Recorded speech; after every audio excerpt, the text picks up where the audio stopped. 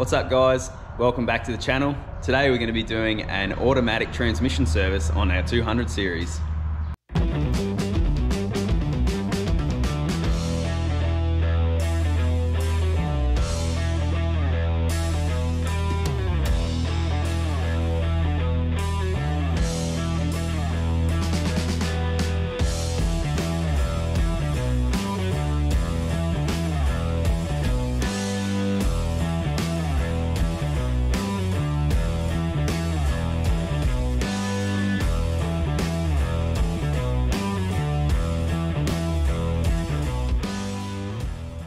Alright, so all you guys out there that have got 200 series, if you actually look in the owner's manual, it says that you don't have to change the transmission oil, ever. Which, as a mechanic, that sort of always got to me a bit, thinking that something that would last the length of the transmission, especially with the amount of hard work and effort that we put into these cars when we're towing, when we're four-wheel driving, just everyday driving. I believe that you probably should change the transmission oil at least every 100,000 Ks. So that's what we're going to do today. Today we've up to about 200,000 Ks in this car, and I've done myself about 100,000 Ks of that. And if anyone knows what the sort of stuff that we get up to, it's been treated, not hard, but it's been treated fairly roughly, sort of thing, how it's meant to be treated. We go fairly hard with our car, four-wheel driving, towing our van, and just general use. So I believe it's time we give her a bit of love and do a transmission service. So I'm just going to go through all the steps on how I do it. I'm going to do a flush as well, so not just a service but a flush, and just to make sure all that oil's gone, because all up it holds about 12 litres of 12 litres of transmission oil. So we've got to get rid of all that through the lines, through the torque converter, all that sort of stuff. So stay with us and we'll get onto that. Alright, so the oil I'm going to be using today is this Nulon low viscosity multi-vehicle automatic transmission fluid. Now there's so many different fluids out there, you just got to make sure whatever's right for your vehicle and whatever your budget is. So this is the mid-range sort of oil. Not too bad considering we're going to be doing a flush, so we're going to waste a lot of this oil and just flushing it through. Alright, you just got to make sure that it's specified for Toyota, and as you can see here it says Toyota WS, which means world standard, which is what these 200 series take. I think the 100 series takes them as well. But yeah, just make sure you just check your manufacturer's handbook telling you which is the best oil for it. But this is the one that I'm using today, so we'll get into it.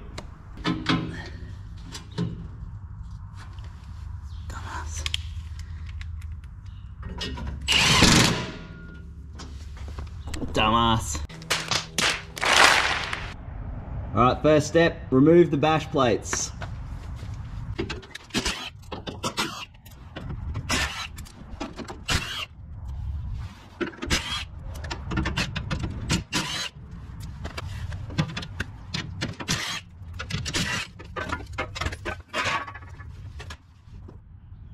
Alright, so the bash plate's off. Now, this is the transmission pan here, underneath the vehicle. You'll need to know a few things. This is the fill plug on the passenger's side, just next to the drive shaft here, 24mm head. Then we've got the drain bung, 14mm, and then the level set bung. So this is what you take out till you get the correct level once you're finished at the end. So that's I think it's a 4mm Allen key. So they're the three main plugs that we need to know when we're doing this transmission. Now I'm also going to be doing the filter, which means we're going to have to take all these pan bolts off as well, and we're going to drop this pan out and change the filter. But if you're just going to do a flush, you don't need to do that, but I feel you might as well. It's like having a shower and putting your old dirty undies back on. You might as well change the filter out. Alright, the other thing we'll need to know is these cooler lines. So these two hoses here coming off on the driver's side are your go off to your cooler. So the bottom one is a feed and the top one is the return. So just remember that for future. We're going to have to take this off when we're flushing it out. So those two cooler lines right next to your exhaust here. Alright, so get our 14mm, and we're going to just crack this drain bung.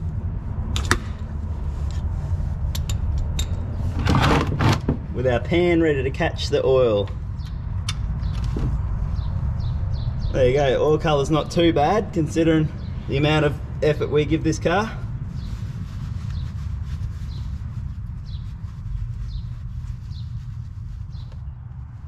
Alright, so the other thing I've got to make it a bit easier is a 12 volt pump. That way I don't have to sit there and hand pump all the oil in, so I can just transfer it pretty much with this as I'm doing it on the ground, which makes it a bit harder. If you're on a hoist, obviously, or in a workshop, it'd be easy with a drum pump and things like that. But anyway, so I've just got this, it's an old one laying around. It's just a water pump, but I'm just going to use it with a bit of oil. Doesn't matter if it dies or not. Anyway, a bit of 10mm clear hose. It's just water hose, just from Bunnings. So I'm just going to pump the new oil in through here and then up and into the gearbox. Alright, so most of that oil's drained out. Just going to put the plug back in and just tighten it up just gently, and then we're going to crack the fill port and fill up about the same amount that we've taken out. Now we're going to do this obviously because I don't want to put a new filter in here and then flush all the old oil through it. So we're going to do the flush first and then take the pan off, change the filter out, put the filter back in, pan back on, and then top it up to the proper level. So I'm doing the flush before I do the filter. So I'm just going to crack this fill plug here.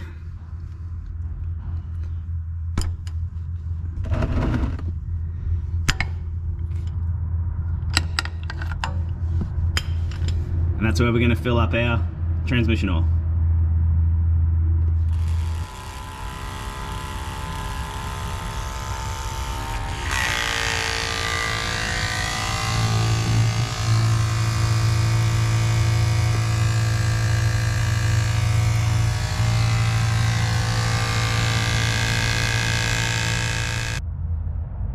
Alright, so we've removed the tube and the oil. Now we're just going to tighten this back up. We're going to run the car and we're going to flush this oil out. So we'll head over to the other side to where the coolant lines are, or where the cooler lines are, sorry. And we'll disconnect one of the cooler lines and so we can flush out this new oil. Alright, so these are the two lines we're talking about here. So we have to get this top one here. So not the bottom one, the top one. And we're going to pull this rubber hose off. And then we're going to get another bit of our 10mm clear hose and we're going to put it onto the hard pipe on this side, on the engine side, not on the transmission side. Alright, so as you can see here, that's the clear hose on our tube, and then our other end that we took off is just sitting up there. Now nothing should come out of that, it only comes back through this tube here. And we've just tied it up out of the way so it's not going to hit on the exhaust, because we're going to run the car right now, and then we're going to go out to a bucket. We're going to measure how much comes out. We only want to take out about 1.5 litres and then we'll turn the car off.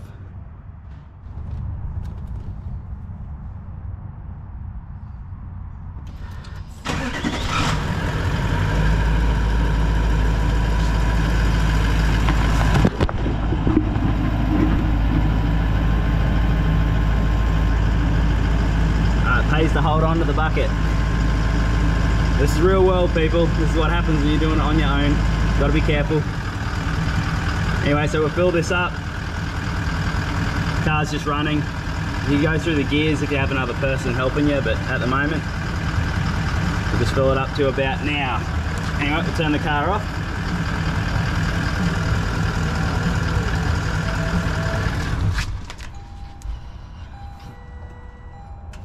Well, that was a bit of a boo-boo, but that just shows you that this can happen when you're doing it on your own, especially trying to record everything as well. So you just be careful. Obviously, if you've got someone else, it would be a great hand to go through the gears and things like that. But anyway, we'll keep going. We're going to fill up the transmission again in that same side plug, the same amount of oil that we just took out. So we took out about 1.5 litres, so we're going to put back 1.5 litres. And we're going to keep doing this a few times just until the oil that's coming out is a lot cleaner, like new oil. So we'll just do that a few more times.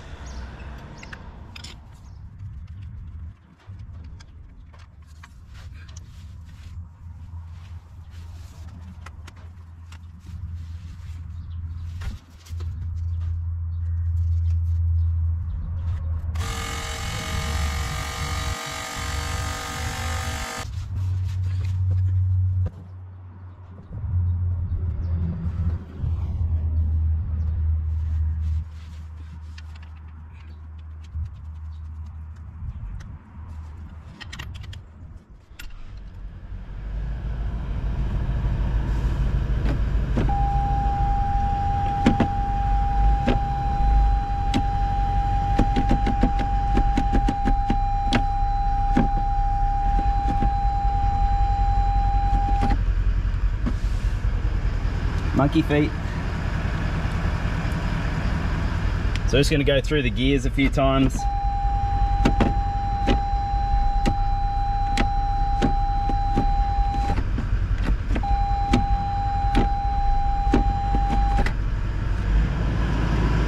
Until we get to our 2 litre mark, which is pretty much now.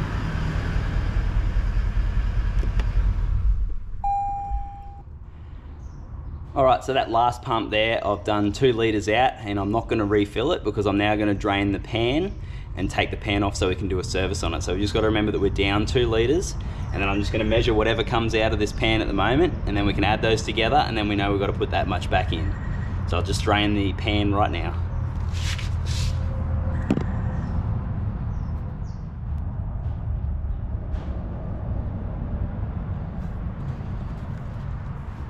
Alright, so while that's draining, I'm going to go over the other side and disconnect that flush line that we took off and put the original cooler return line back on, so that's good to go.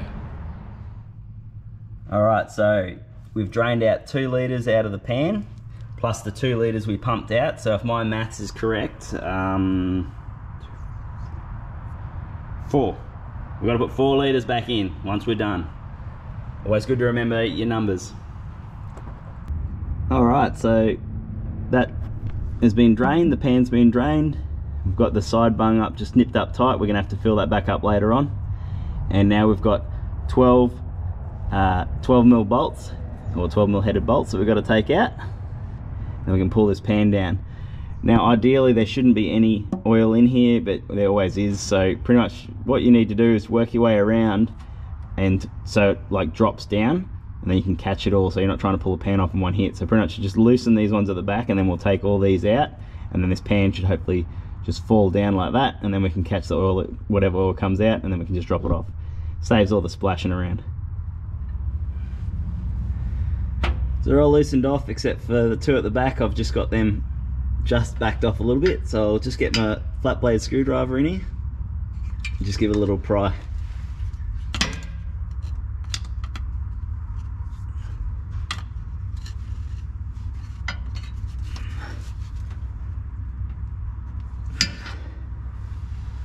Yep, and nothing's happened.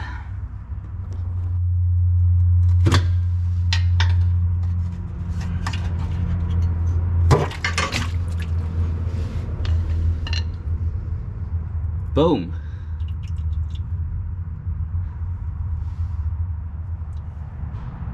Alright, so we've got the pan out now. It's a good time to have a bit of a look and see if there's any metal flakes or any chunks or anything like that in there. All looks pretty good actually, which is a promising sign. The oil wasn't too bad, so anyway, we'll get a new gasket on here and we'll go up and we'll change the filter out.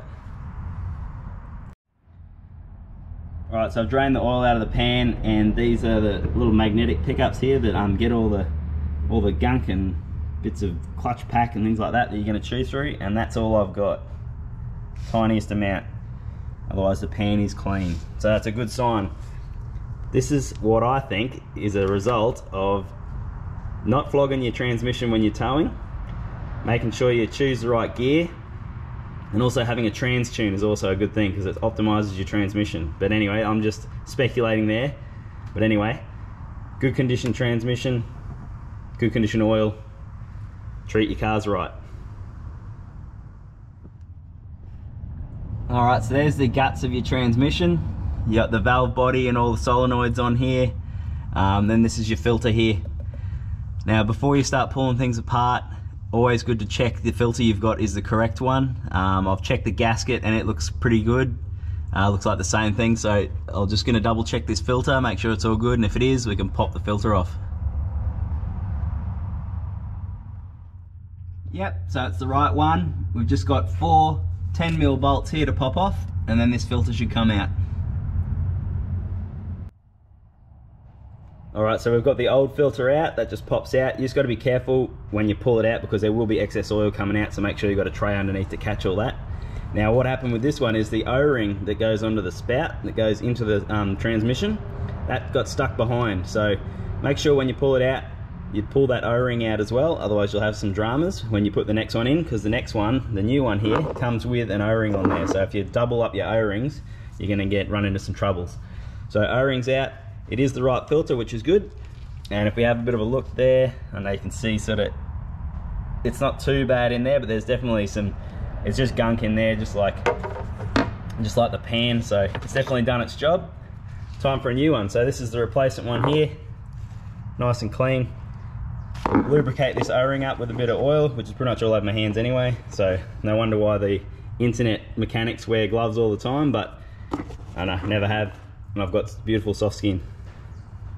Not really. Anyway, we'll chuck that in, make sure this is all lubed up, pop it in until it clicks in nice and tight, and then we'll do those 4 screws up, change the pan gasket out with the new one we've got here, and then we're good to go. So the parts I'm using are a Transgold transmission filter kit. The part number is there, KFS1093. So this is for a 2016 200 series Landcruiser with the 6-speed automatic transmission. So that's where the filter spout comes out of, and the 4 bolts that were holding it in, and then it just popped out, and then yeah, a bit of excess oil come out of there now. So I'll just pop the new one in, pop the 4 bolts in, give this gasket surface area a bit of a clean up with a bit of contact cleaner or carby cleaner, new gasket on the pan, and then we'll pop the pan back on. So I'm putting the new gasket on, and they don't come with the little bushes, the little crush washers tubes we've got here, so just have to pop them out. They just pop out, and then you just slide them in. Make sure you do that, otherwise this will just crush and it won't work properly. So you've got to change all those out.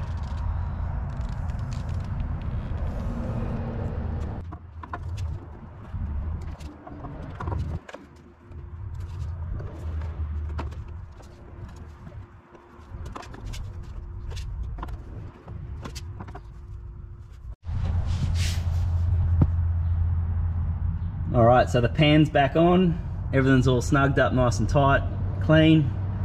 We'll just fill up this 4 litres that we had to transfer across. So I've got a new one, I've still got about another half left of another one. So we'll get up to temp and we check the level. If we need more, we can. Anyway, so we'll pump this up now.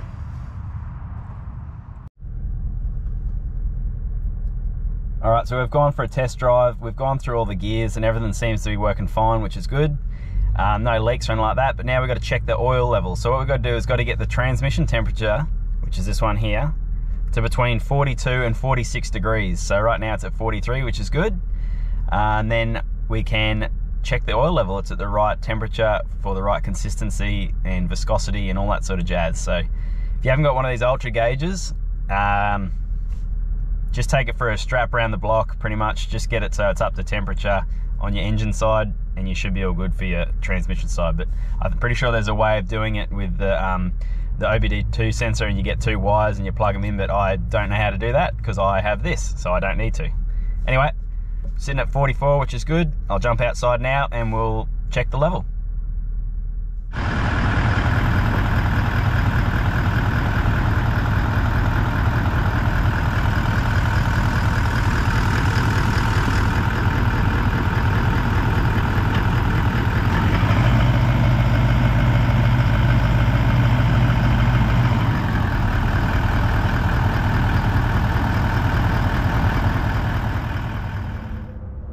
Alright, so it was a little bit low, it didn't come out of that drain plug or that checkpoint, so I'm just going to chuck another half a litre to a litre in it, and then we'll take it back up to temp again and recheck it.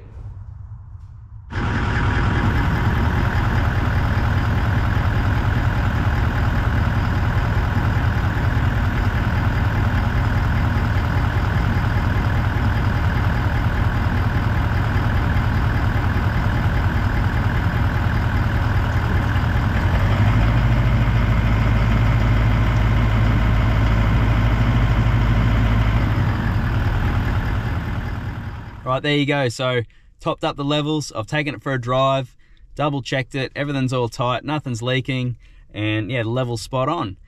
Shifts gears beautifully, so yeah, really good. So I'm happy with that, and yeah, it should be good for another 100,000 Ks hopefully. So if you like that, thanks for watching, and make sure to like, subscribe, share, And stay tuned, because we're going to be installing a trans cooler to this soon, so that will help us with our towing, and also when we do forward driving and things like that, the trans temps sort of get up a bit higher, so hopefully that'll help it out. But yeah, so stay tuned for that. That'll be coming up in a future episode. But yeah, anyway, take care. We'll see you next time.